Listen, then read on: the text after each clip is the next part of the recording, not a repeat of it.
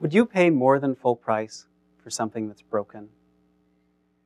If not, or if that seems like a silly question, then how do you explain that as a country, we're paying for what might be the most expensive and the worst performing maternity care in the developed world?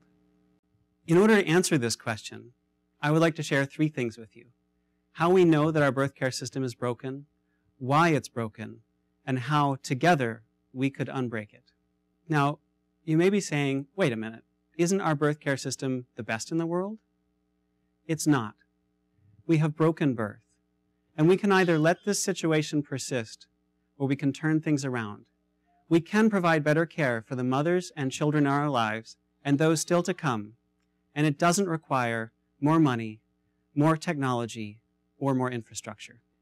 My name is Ryan. I'm a parent, a biophysicist, and a research professor at Georgetown University. Years ago, when I first started studying medical ethics, a woman confided in me about her experience giving birth in a well-known hospital. It was like being helpless and being raped, she said. I was shocked, utterly stunned, and I've been thinking about it ever since. I had to ask myself, what's the point in having a society if we don't protect and empower people at their most vulnerable moments? I've been studying maternity care for over a decade now, and I'd like to share with you some of what I've learned. For me, at least, early on, I was introduced to pregnancy and childbirth mostly in sensationalized TV shows and in a pretty mind-numbingly dry introduction in 7th grade health class. Was anyone else's experience kind of like that? Okay, I hear some yeses, I think. I don't think we talk about birth reasonably often enough. It's as though there's some sort of cloud of taboo about it that makes us feel like it's inappropriate to talk about with people unless they've been through the experience or are about to go through the experience. But giving birth and how you're born are very important. How you're born affects the rest of your life and can affect the rest of your mother's life too. Birth is an amazing event. It deserves respect. It deserves to be thought about, talked about in depth, wondered at. There are real risks, and there are a host of values at play beyond safety. And safety is important. It's worth paying money for. But we are trying to buy safety from a system that's broken birth. Look at this. This graph depicts international statistical data on maternal mortality rates. Each little bubble represents a country, and I've had room to put names on a few of them, but not all of them. The vertical axis is the maternal death rate per 100,000 live births, and the horizontal axis is the healthcare spending per capita in international dollars. Would you have guessed that back in 1995, the US would be this outlier on the far right-hand side of the graph, spending the most per capita of any country in the world on healthcare, and yet at the same time with mothers dying more often than at least 30 other countries? Now watch as time goes forward.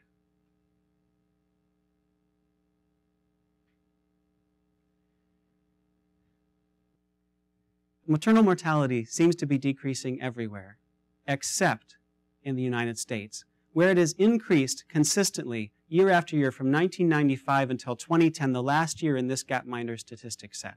So now we're doing worse than 45 other countries, and we're not talking just about wealthy countries.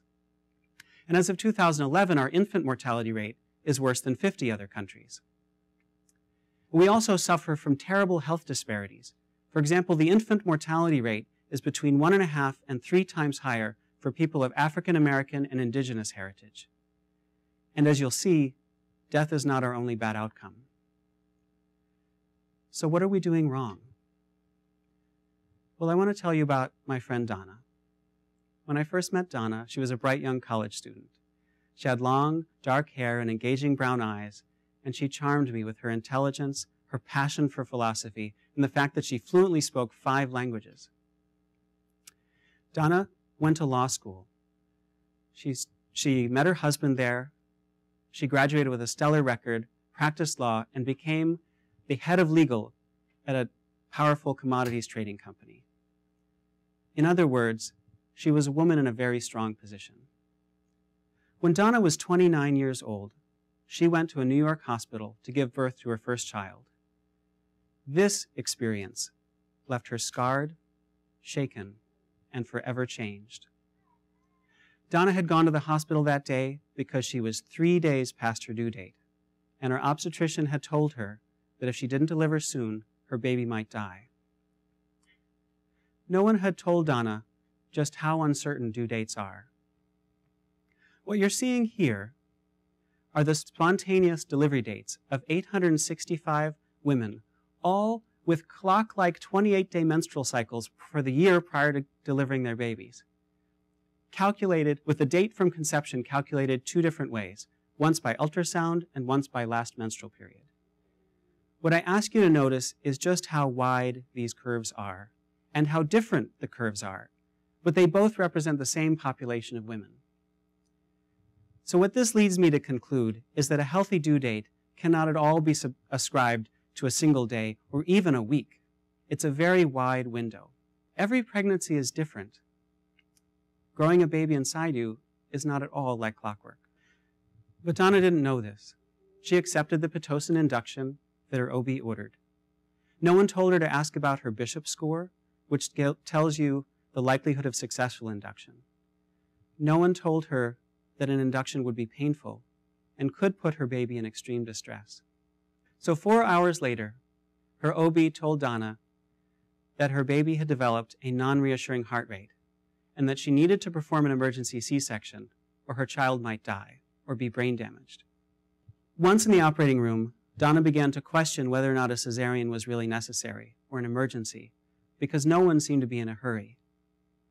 But when she looked to her husband for help, he said, "I know it's your body, but I want a normal baby, even if that means you have a cesarean." So step by step, Donna had come to feel entirely alone. And this is what moves me. Shouldn't our mothers feel supported, protected, safe? Donna is one of the 15 million women represented on this graph of cesarean rate by year in the United States, which has risen to almost 1/3 of all births. The World Health Organization used to estimate that the optimal rate of cesareans was somewhere between 10 and 15%. Some literature estimates it to be lower. While at some point we may have a better picture, it's clear to me that our cesarean rate in this country is far, far too high. And a cesarean is major surgery, as Donna found out. For her, intense pain lasted for weeks, and the birth experience left a rift in her marriage. Soon, Donna went from feeling like a victim to having righteous indignation, identifying herself as a survivor of an unwanted and unneeded surgery that resulted from interventions she neither needed nor was explained the consequences of. And evidence supports her. For example, in this survey of 750 first-time mothers delivering at term, either epidural or induction alone quadrupled the rate of C-section, while both together multiplied it by a factor of 6. And you might expect that a cesarean subjects or exposes the mother to the usual sorts of surgical risks, such as pain, long recovery time, hemorrhage, infection, reaction to the anesthetic, or organ injury. And you'd be right. And also, a previous cesarean is one of the strongest predictors of maternal morbidity or significant negative outcomes of a birth, with a vaginal birth after cesarean being slightly less risky for women than a repeat cesarean in most cases. But the hidden group injured by cesareans is actually the children who are delivered by them. A cesarean birth is associated with a 20% increased risk of asthma, an 80% increased risk of juvenile obesity, and possibly respiratory and digestive allergies. And this is all for the child, because the moment of birth is the crucial first opportunity to be inoculated by the healthy bacteria that we all depend on. And as you might guess, the bacteria you get exposed to in a hospital is not nearly as healthy as the bacteria you're naturally exposed to as you pass through your mother's vagina. Now, I've heard physicians argue that our high cesarean rates are due to problems with our mothers. For example, that today's mothers are getting fatter and that their babies are heavier. Now, leaving behind the way that position feels to me offensive, I want to look at the data. So it turns out that compared with 1990, the rate of high weight births has actually decreased by 10%, probably in part due to our excessive tendency to induce. And it's never been shown in the medical literature that heavier mothers are better off with cesareans. So, now that we've seen some of the evidence that our birth system is broken, I would like to share 4 real reasons with you that do not involve blaming mothers why our birth care system is broken. First, in Medscape's 2011 report, they found that obstetricians on average see between 50 and 125 clients per week, and prenatal visits last fewer than 15 minutes. So let's imagine ourselves an OB who sees 100 patients a week for 10 minutes apiece every week. Can you imagine trying to build a trusting relationship with that many people in that amount of time? And to come from the other point of view, can you imagine the frustration those women might feel trying to build a trusting relationship with their physician in that amount of time? And I want to point out that this is a very intimate event that we're leading up to. And these are the opportunities for crucial prenatal counseling to occur. So what comes to my mind is the sort of disclaimer that you hear at the end of an infomercial. Do not drink or smoke while pregnant. Remember to eat well, exercise, and take your vitamins. Call your physician if any of the following occur: high blood pressure, low blood pressure, dizziness, depression, weight gain of more than 2 pounds in a week, shoulder pain, changes in vision, or if your baby delivers on its own.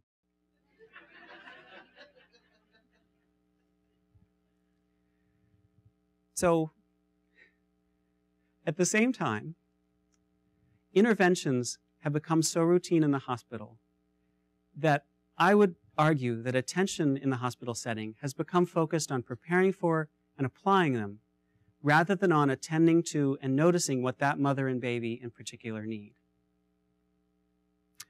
Interventions begin subtly as soon as you arrive at the hospital.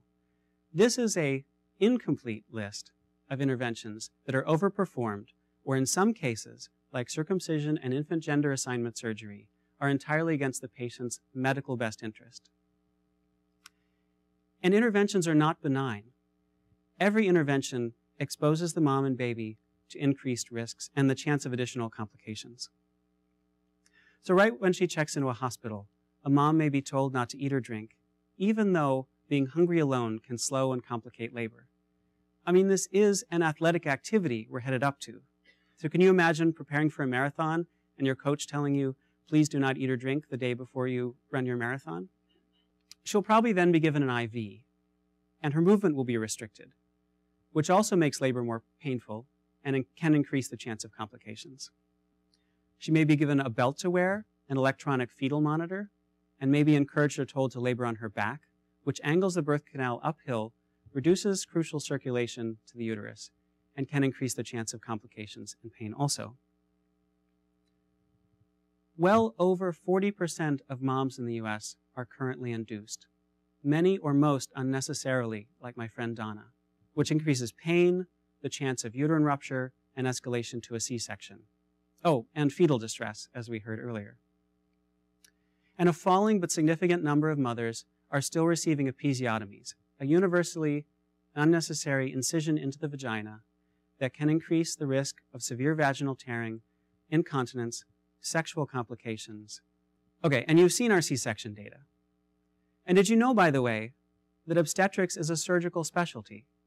So I would argue that by training, we've essentially set obstetricians up to operate this way.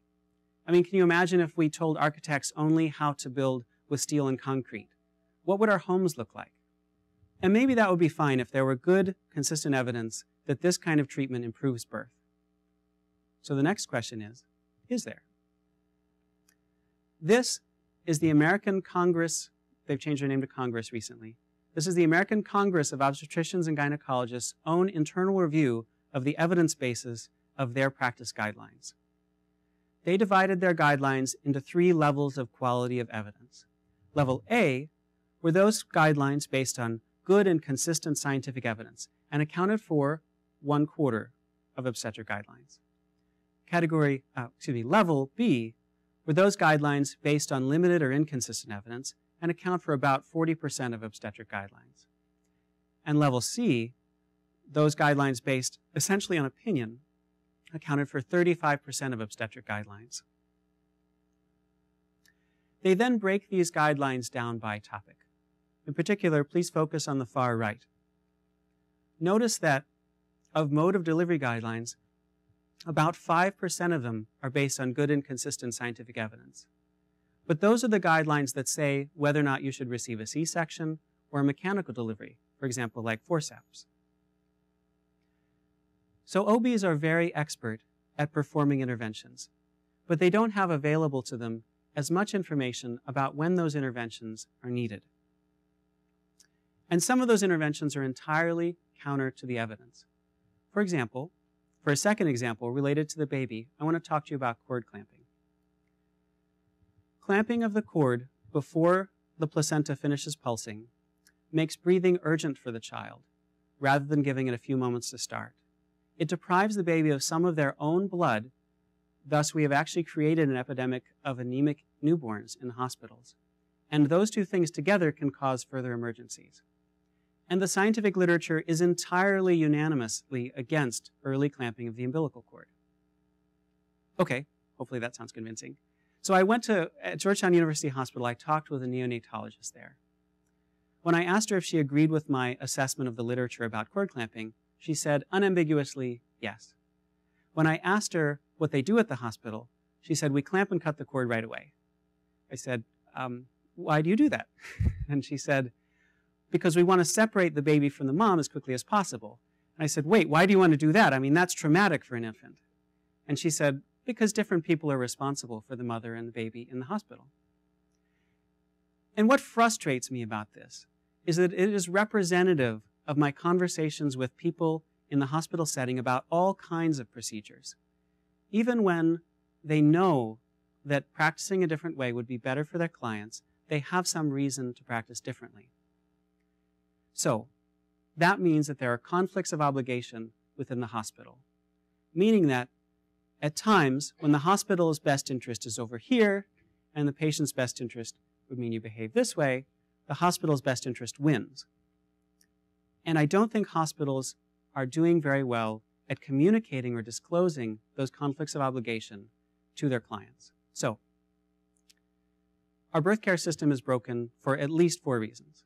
Number 1, there isn't a sufficient amount of space and time to build an adequate relationship between the mother and the caregivers. Number 2, our interventions have become routine instead of based on the mom and baby's best interests. Number 3, those interventions are often opinion-based. And number 4, there are conflicts of obligation within the hospital that systematically cause behavior that's out of alignment with the mom and baby's best needs. And all this happened, I think, for a well-intended reason. I think obstetrics has been organized around handling high-risk emergency surgical births.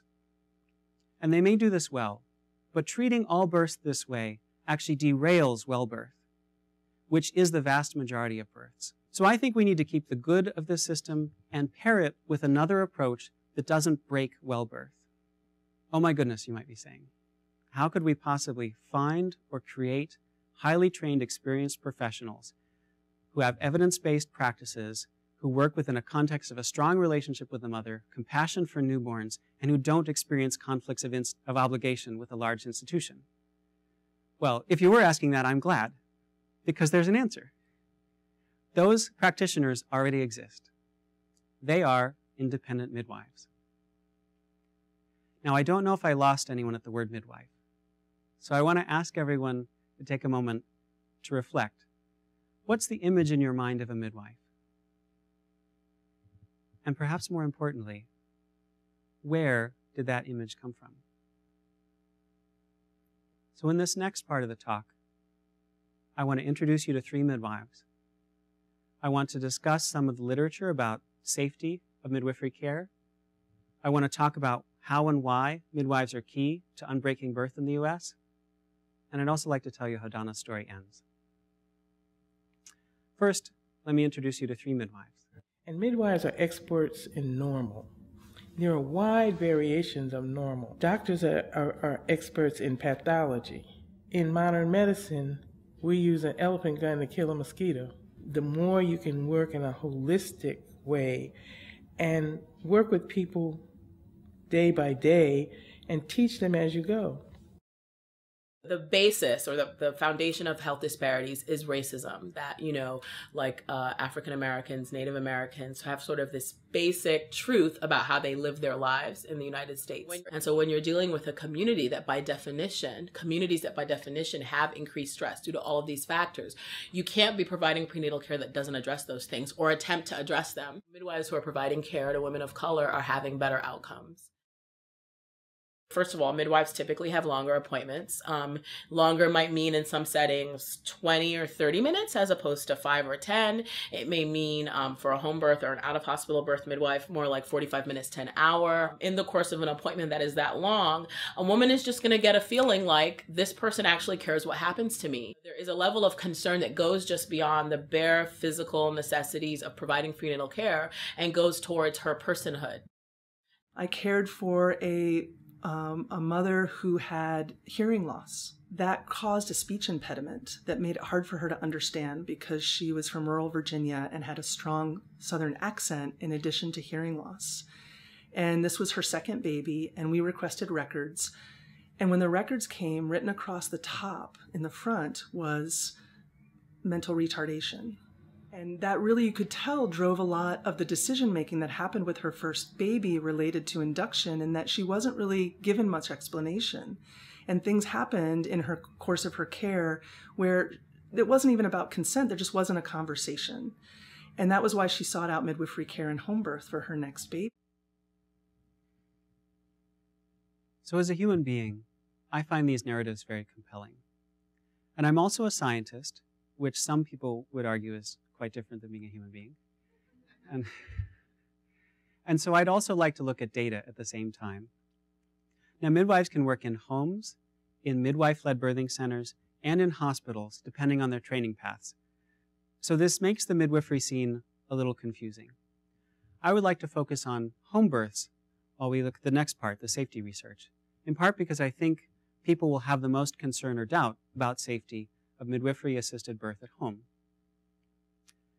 So I found 21 studies published between 1995 and 2013 of home birth outcomes in industrialized nations.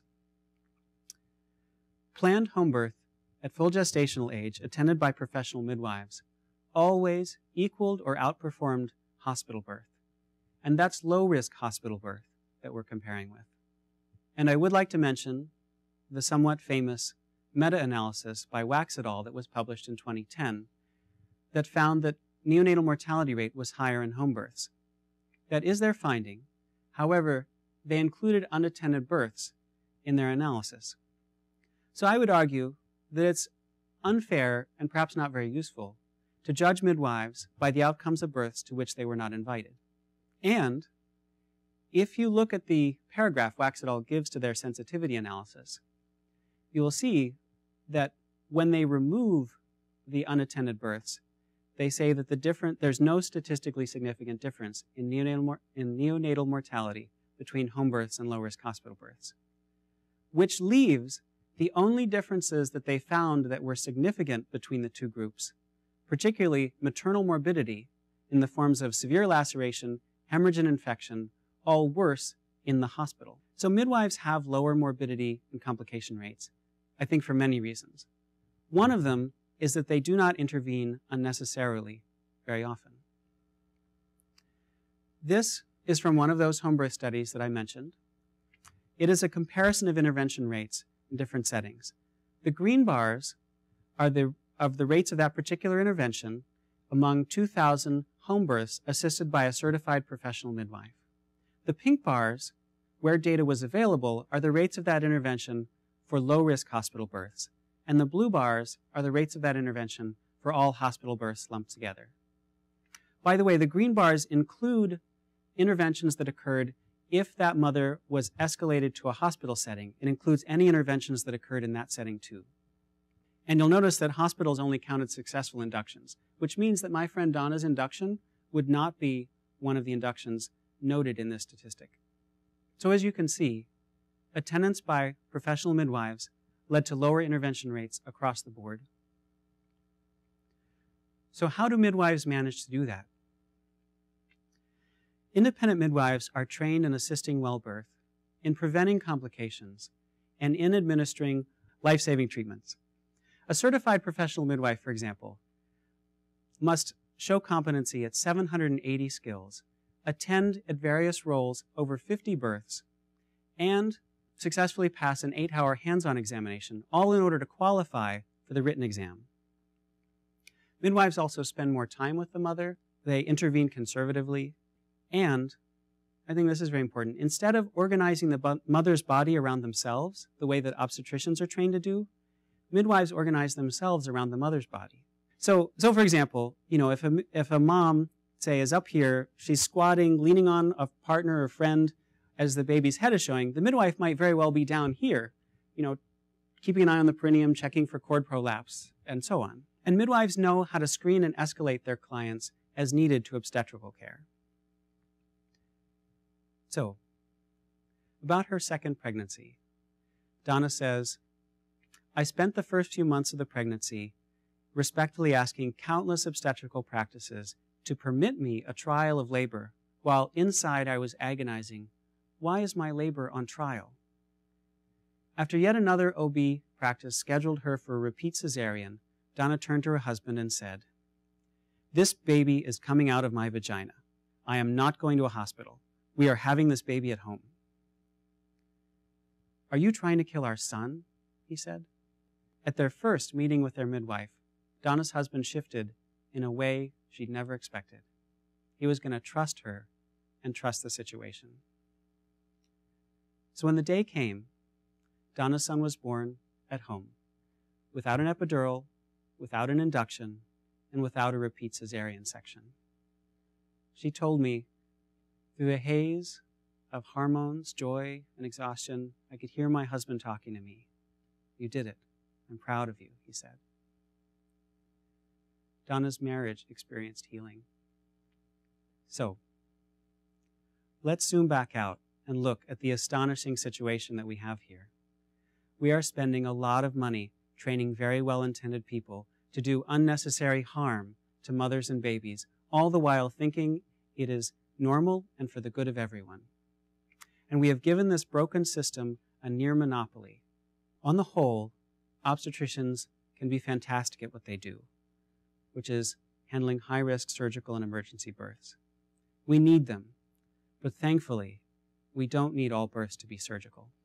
So we started with the question, why would we be paying so much for maternity care that's so expensive and yet performing so poorly at the same time? I think the answer is because we don't really know how badly it's doing, and because we don't know about or have available to us other options. So that's what I'd like to see change. Being aware of and making available these other options, especially independent midwives, but also including other birth assistants, such as doulas, is key, I think, to unbreaking birth in the U.S. Independent midwives can work in homes and in midwife-led birthing centers, which also perform quite well. In fact, the National Birth Center Study 2 showed that birthing centers also outperformed or equaled low-risk hospital births, and that their cesarean rate was 1 in 16 compared with our national 1 in 3. If even 10% of births last year had occurred in a birthing center, we would have saved over $1 billion. But this could only happen if Medicaid and every insurance company paid for midwifery services. We could even improve hospital birth by giving midwives independent admitting privileges so that they were not constrained to practice against the evidence, and that would give possibly the best of both worlds to women who want to give birth in a hospital or who have elevated risk factors. And did you know, by the way, that in many of the countries that are outperforming us, midwives actually train obstetricians in well birth? Imagine the possibilities if well birth was that well respected here. It will change, it will take a change of that magnitude to unbreak birth in the U.S. So let's ask for that. A system in which independent midwives can practice legally in every state, and in which Medicaid and every insurance carrier cover their services, is a system in which all women, regardless of wealth, can choose where and with whom to have their babies. And this might help protect other choices that are often very constrained in the hospital setting, such as whether or not to eat, what position to labor in, what interventions you have, and what happens to your baby after the birth. So to do this, we need every state to enact legislation that protects the right of midwives to practice legally. And we need insurance companies, we need every insurance company, including Medicaid, to cover their services. And that's where you come in, because sadly, midwifery, independent midwives cannot legally practice in almost half of U.S. states, and it's exceedingly rare for an insurance company to cover their work. Now you may be thinking, that's all good, but I'm not going to have kids, or I've already had mine. Well, look around you. Think about your friends, your daughters, your granddaughters. Think about the children you'll someday be friends with who haven't been born yet. There are a lot of steps to unbreaking birth in the U.S. I would like to ask you to start with just 2. First, talk with your friends and your legislators. Second, find and join your local pro-midwifery organization. Sign a petition for them, write a letter for them, ask them what needs to be done. They'll know what needs to happen in your state. It's time, I think, and I hope, for us all to take action. Only together can we unbreak birth. Thank you very much.